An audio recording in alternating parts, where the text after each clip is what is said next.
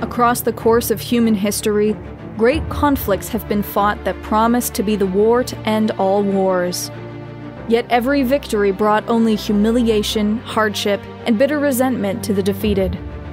So it was again in 2204 when the shattered remnants of the Helghan administration, forced off the Eden world of Vecta in the aftermath of the First Extrasolar War, were exiled to the brutal and barren planet that was their namesake.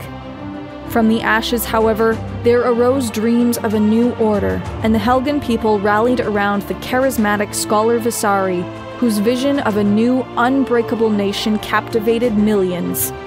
Through his leadership, the last vestiges of the old regime were swept away, and in its place, the Helghan marched united in purpose under the banners of the Helghan Empire. At the center of this new nation was an old idea, that the Helghan people had been robbed of the opportunity to prosper from their own labor and greatest success. While exaggerated and simplified for the benefit of state misinformation campaigns, the rhetoric did have a basis in history, one that stretched back to the earliest days of human colonization. In 2111, still reeling from a nuclear war and in terrible need of sustainable resources, Earth's most powerful nations begun a massive campaign to colonize extrasolar star systems. Under the auspice of the United Colonial Nations, or UCN, a fleet of 6 colony ships was dispatched to the Alpha Centauri system, hoping to spearhead the next stage of human civilization. Tragedy struck when the ships were lost in an apparent solar flare, and the UCN, economically desperate, auctioned the settlement rights of Alpha Centauri to Earth's wealthiest corporations. Despite allegations of bribery and corruption, the Helghan Corporation, an energy, industrial, and mining conglomerate, won the bidding process. The journey to Alpha Centauri was difficult, and hundreds died in cryosleep.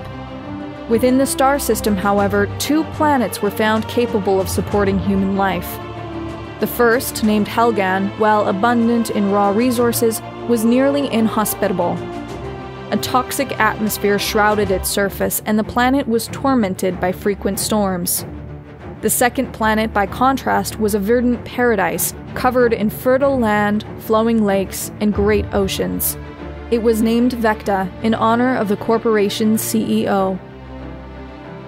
With the resources of Helghan and the prosperity of Vecta, the Helghan Corporation, over time, transformed the Alpha Centauri system into the principal hub of interstellar civilization. As new colonies were established by the UCN, the flow of ships and trade through Alpha Centauri brought with them enormous wealth and opportunities. Now functioning as a quasi-nation state, the Helghan Corporation began transitioning into a civil administration, reorganizing itself first into the Helghan Protectorate in 2138, and then the Helghan Administration in 2152. Finally, in 2155, the Helghan government purchased the entire system outright from the still economically fragile UCN.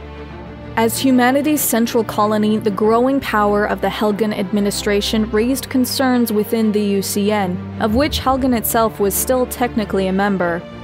Tensions slowly grew as the UCN rescinded certain rights it had accorded Helghan and Vecta, while simultaneously creating a fleet of warships should a military solution become unavoidable.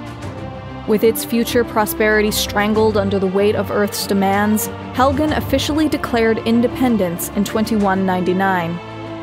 Despite their immense numerical advantage, Helghan forces were, at best, an armed customs service, while in space their picket ships were no match for the ISA's purpose-built warships.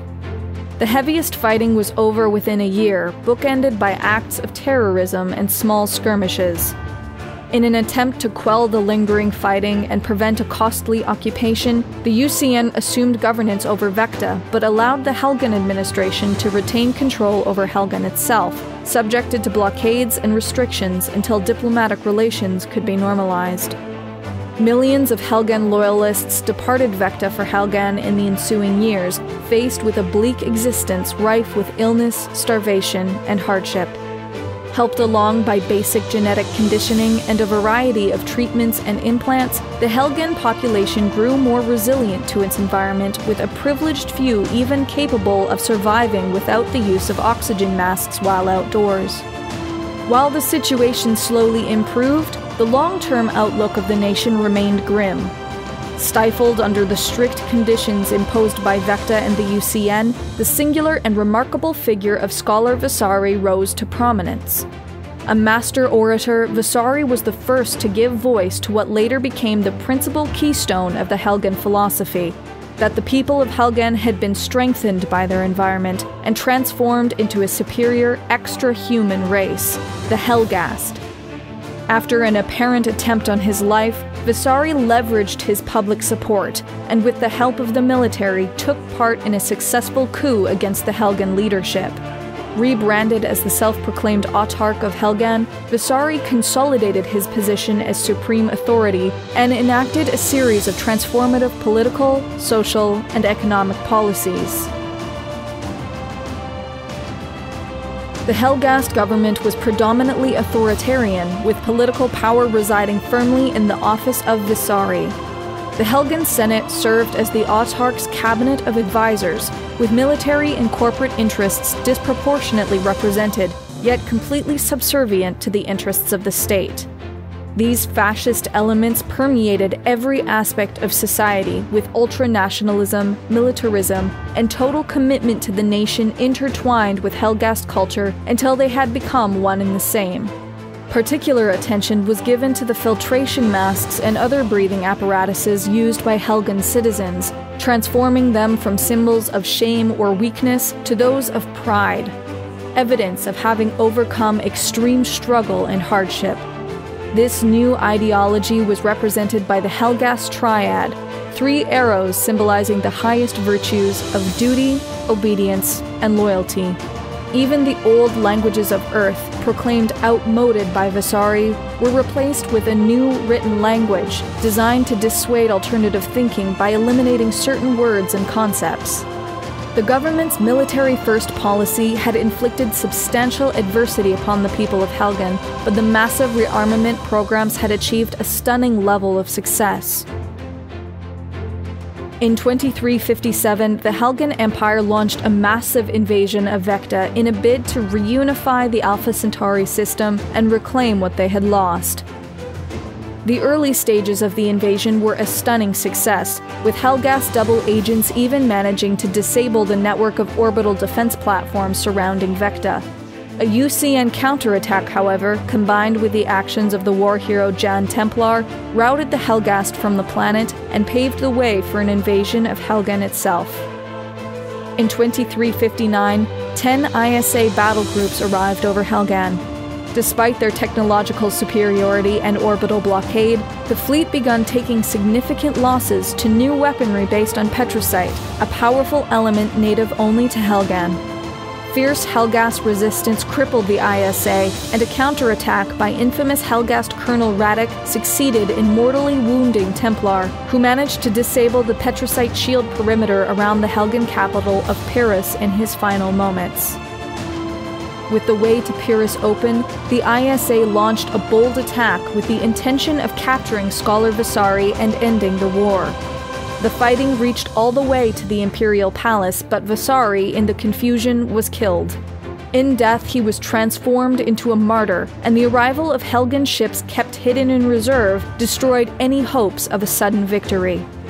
6 months after the death of Visari, ISA forces on Helghan capitulated, formally ending the war in a status quo antebellum. In the wake of Visari's death, a political conflict over who would become his successor began dividing the empire. The 2 favored candidates were Admiral Orlok, Commander-in-Chief of the Armed Forces, and Johann Stahl, influential chairman of Stahl Arms. When Orlok was named autarch, Stahl refused to hand over several prototype weapons, and Helghan was plunged into civil war. One such prototype was an enormous warship intended to decimate the surface of the Earth with petricite weaponry, annihilating the UCN leadership in a single stroke. As fighting raged in orbit, ISA remnants were able to cripple the ship, which then exploded in low orbit. The superweapon's petricite weaponry ignited a chain reaction which spread across the surface of Helghan, obliterating most of the planet's population. In time, the survivors would be transported to Vecta to live under the governance of a new successor state. But the time of the Helghan Empire was at an end. The Templin Institute investigates nations, organizations, and factions from alternate worlds and realities. If you've enjoyed this video, please consider liking, sharing, and subscribing. Do you have a suggestion for a future episode? Let us know by leaving a comment.